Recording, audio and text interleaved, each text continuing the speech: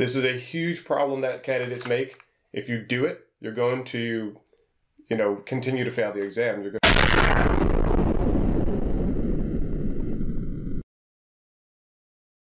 Hello, and thank you for coming to check out this video. I'm actually doing a video that may have some things on here that you expect to be common sense. Some of them won't be. And then also, when you're in the exam environment, some of the common sense that, you can apply outside of the exam environment, it's just a different beast. You're inside of what some people call the pressure cooker environment. Now, I've been mentoring CCIE candidates ever since I was a senior candidate, and people were coming to me, asking for advice or assistance with navigating certain situations. And then I've continued to mentor candidates even after I've passed the exam. I'll have some really good links in the description of the video that you can check out. And also, before I get into the content of the video, I want to bring your attention to this new podcast that I'm listening to. It's called Conf T with your SE. If you like listening to the podcast, and if you like talking about technology and listening to experts talking about technology, check out this podcast because that's exactly what they're doing. They're bringing on experts of the field and letting them talk about their technologies and their products. Check it out. Let me know what you think in the comments. One more thing before I start the video. I like when people tell me where they're tuning in from because it's pretty cool to see the reach of these videos. So just let me know where you're tuning in from. I've had some folks from Australia, some folks from Amman, Jordan, Germany, also folks from Ireland and the UK as well. And, a lot of folks from within the United States. So let's go ahead and jump into the video now. There's going to be a lot of important notes about the proctor in this video. First off, we'll talk about who the proctor is, that they're there to facilitate the exam. They're there to make sure that the exam is going properly. People aren't doing things that are in violation of the policies and just making sure that the equipment's working the way it's supposed to work. The proctor's not there to be anybody's friend. They're also not there to be anybody's, enemy. They're not there to help you pass the exam. They're not there to help you fail the exam either. In fact, when it comes to grading, there's a script that does the grading, and then if the script marks anything as inaccurate, the proctor goes in and checks those particular sections and goes through to make sure that the candidate actually did miss the requirements for the task. Another note about grading is that it's done not by the proctor who was facilitating your exam. It's done by another theater, right? Because when you are done testing and you're going home, that's the end of the day for the proctor as well. You don't really expect them to stick around after work to grade your exam. So it's going to go on to the next center who then grades your exam. And something to think about when you're scheduling your exam is that grades are going to be delayed if you take the exam closer to the weekend. Grades are also going to be delayed if there's a holiday in certain regions of the world. So be mindful of those different things that can affect how quickly you get your grade back. The next point I want to talk about is how to interact with the proctor. The E in CCIE is expert. So you're a candidate to be an expert. You shouldn't be going to the proctor asking questions that start with how or why. If you do that, then you're already setting yourself up to be wasting time and probably not getting what you're looking for. For me, whenever I was interacting with the proctor, I looked at them as the service provider. I knew that if I had to go to them about anything, I was going to bring as much data as I could as to, show why I need your assistance on this, why I can't do it.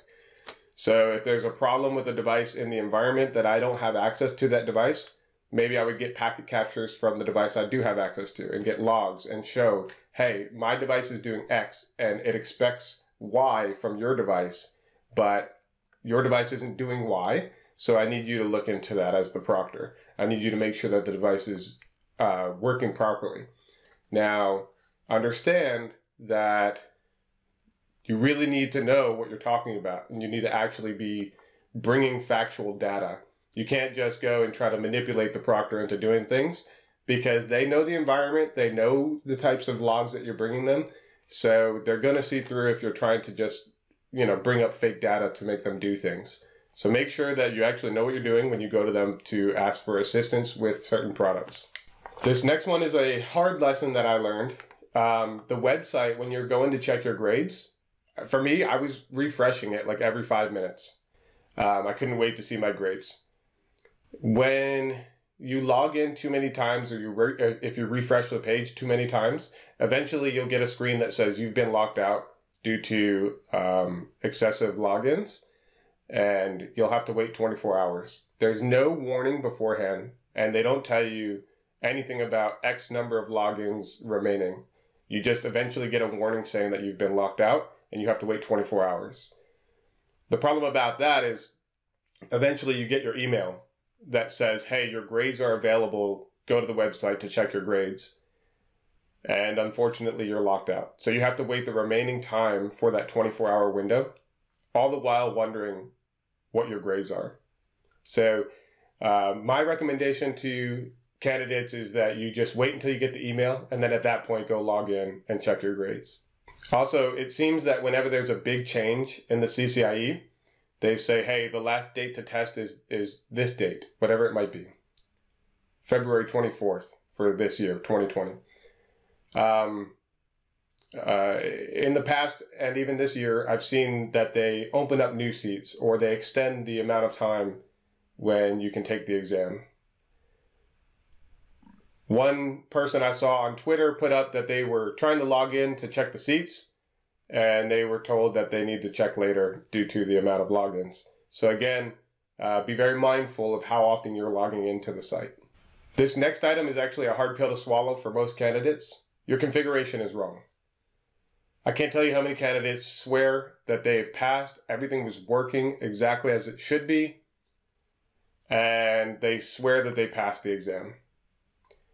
Then they get the results back and it turns out that they failed, and too often candidates will blame it on other people. They'll assume that Cisco is not grading properly. They'll assume that the proctor is basically out to get them. The moment that you start thinking like that, that's the moment where you stop correcting your configuration. You need to always assume that you missed something in the exam or that your configuration is wrong. So when you look at it that way, you keep it inside your control. You understand that you need to figure out what it is you are doing wrong instead of blaming it on somebody else. This is a huge problem that candidates make. If you do it, you're going to, continue to fail the exam. You're going to continue to miss the points. And the longer you go trying to take the exam without making progress, the higher the likelihood that you're going to burn out and just eventually quit chasing the CCIE. So make sure that you keep things within your own control. Understand that you're doing something wrong if you're not getting the points. Figure out what you need to adjust, make that adjustment, and then execute in your next lab attempt. This one is something that, for some reason, people just don't tell you about it. It's the post-CCIE slump. It's almost like a depression after you've passed the exam. You think you'd be so excited, you think you'd be so happy. But for some reason, after you pass the exam, you have this slump, you have this down period. And for me, I actually started looking into going into management. I was so tired of dealing with technology. It was my life. It consumed me almost every hour of every day. I didn't really care to have conversations with people. I was thinking about my technology. I was thinking about what I needed to do to pass the exam. So when I finally passed, I had forgotten how to have fun. I wasn't keeping up with people, so I didn't know who was doing what when. I had no plans. It was just this void.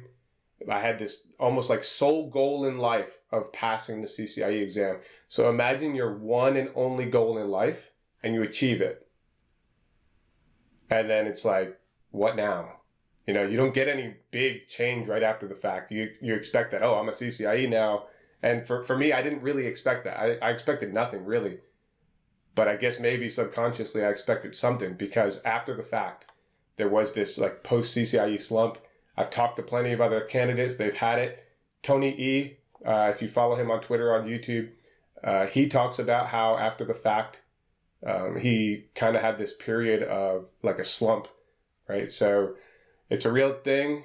Just understand it happens. Understand it goes away. It took me about probably a year for that to go away, where I decided, like, I don't know what it was. I just needed to get more projects or something to occupy my mind. And then as that happened, as I started doing things I was interested in for technology again, writing code, working on exams, whatever it might be, that helped me get back into enjoying what I was doing and getting out of that slump. So I don't know how long it takes other people. If you have gone through that before and you remember how long it took you to kind of get back out of it and get focused, please comment down below and let us know. Let's talk about the images in the exams. Ben Ning, who's actually the person who creates the CCIE collaboration exam, he has some Cisco Live presentations, and I've looked at them, and he puts up these particular scenarios of, candidates or troubleshooting things in the lab. One scenario he gave was the picture of a screenshot of a phone, and you can see that the screenshot has these different soft keys at the bottom. And the exam basically was saying, make your phone look like this image. It didn't say make your phone have these soft keys. It said make your phone look like this image. Well, the candidate says, I did that and I didn't get the points. So Ben then puts up another image that shows what the candidate did. And yes, it had the different soft keys that the image had. However, if you look, there's a button here, which means that there's more soft keys. So you met the requirement in the sense that you put the proper soft keys. You missed the requirement in the fact that it said make your phone look like this phone and yours doesn't because you've added to it. There's a lot of other tasks where you can do that. You can be a little creative and add in some extra things. In one of Ben's Cisco Live presentations, he admits that they're grading against you meeting the task. So if you add in some additional config, that's fine. As long as you meet the task. The problem here is that the task was an image and it said to make yours look like the image. You added to it. Now you've made the images, be different. So basically, there's some games out there where you can look at two different images and you can find what's the difference between the images, where they look almost exactly the same. It's kind of like that game. Look at your phone's screenshot, look at their screenshot, make sure that there's no discrepancies. So for me, when I was doing workbooks, if somebody had an image of, say, like Cisco Jabber and there was 4 missed calls, I would call into my Jabber client 4 times and not answer them and make sure I had 4 missed calls when I left the exam. That's how granular I was getting with it, and it's best to be that way. Let's talk next about strategy. You have to have a strategy when you go into the exam room. Mark Snow had a strategy where he would type up all of his configuration into Notepad++, and then that way he could then paste it into his iOS config later. I adopted that strategy as well. The other thing I did was I would type the least amount of letters. In Notepad++, I would type the least amount of letters for entering a command. So if I wanted to go into, if I wanted to even just do a show command, show voice compact brief, I think it was show call active voice compact. So mine would say show call act voco, something like that. Right? Everything was abbreviated to the least amount of button key presses that I had to do. I really liked that from Mark Snow's approach, so I adopted that. Kevin Wallace had an approach where he had a little, like a document where he would draw out, and it would have each and every device, right? Each server and each iOS device, and then it would have their subtasks listed out in the order that they should be done, right? So then he would go to one device, and he would do the configs on it, and then he would one-line the subtasks that he did. I liked that approach as well. You can find it online if you really want to see him explain how he did it.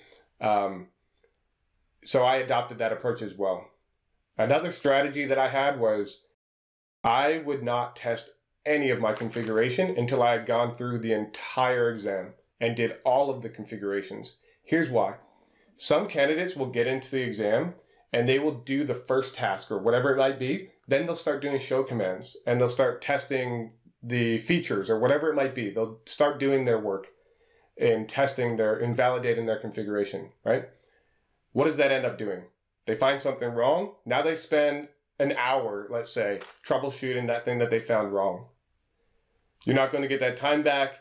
Now you're going to have the wrong mindset. You're going to be off your game. For me, I'd go through the whole config, soup to nuts, get it all done. And then when I was done, I'd step away to go get some water or use the restroom or whatever. And then I'd come back and I'd start testing. And then whenever I found anything wrong, I'd troubleshoot that. But at least I knew that my entire config was done. So if I lose points on this one task, that if I just don't get through the troubleshooting, then at least I don't lose points on everything else that I didn't complete because I completed it. Also, something that a lot of people say is that if you can get done with all of your lab configuration by lunchtime, then the likelihood that you'll find your mistakes and be able to read through the exam and notice what you missed, that's really high. But you should leave at least 2 hours at the end of the exam just for rereading the exam and for testing your configuration, troubleshooting, and fixing any of your problems. At least 2 hours at the end of the exam should be spent on that. This next one gets back to something I mentioned earlier somewhat. Cisco Live presentations, go check them out. There are people that develop these exams that make Cisco Live presentations, and there are going to be some really good nuggets of information in there. The whole presentation as itself might not help you too much, but the little bits of information that are in there that provide clarity are extremely helpful. They cannot be replaced. I didn't find them anywhere else. You can create a Cisco Live account free, and then you can go in there and browse the Cisco Live presentations and see what the proctor, or not the proctors, but see what these people are saying about the CCIE. Go in there, find your particular exam if you can, check it out. I guarantee you it's going to be of value. For this last one, get on social media. I wasn't on social media very much. I had Facebook and that was it. I didn't have any Instagram, I didn't have Twitter, I didn't really do much on YouTube, none of that. But looking back, if I were to do it again, knowing what I know now, I would be on social media a lot more. Now, you're going to have to manage it. If you're getting on social media and you're spending a lot of time there, you're not studying, you're not focused on what you should be on. So why do I say go and get on social media? I say it because there's a lot of other people out there going through the same journey. There's a lot of other people out there studying the same exam as you. And probably your spouse isn't going through it with you. Your kids aren't studying it. Your coworkers aren't studying it. In fact, only 3% of people in the field get their CCIE. So you are going to be among a very, very small percentage of people. You can be on social media interacting with other folks who are going through the same exact journey that you're going through. Now, getting back to saying, you need to manage your time about being on social media. A friend of mine used to use an application or a software, I can't remember what it was, that would actually only allow him to log into Facebook and other applications between specific times. If it was outside of that time and he went to go log in, it would tell him, hey, you can't log in right now. Refocus on what you need to be doing. My approach was that I would actually delete Facebook off my phone. I got to the point where I was logging into Facebook so infrequently that I would forget my password. I'd have to go and reset it. So while it's good to be connected, and while it's good to go and reach out to other people that are going through the same through the same journey as you, you have to manage your time. Make sure that you're not going and logging in to this social media stuff too much. If you are a current CCIE candidate, or you're a CCIE who's gotten their number, or even if you're a candidate who just burned out or whatever it might be, and or sometimes there's life circumstances that get in the way and people just don't get to continue on the journey. They have to cut ties with it and go a different way. Regardless of any of that, if there's something I didn't mention here that you think a CCIE candidate should know, please comment down below and share your knowledge with everyone else so that they can understand what they need to be doing moving forward on this journey. I hope the video was of value, and as always, I'll see you in the next one.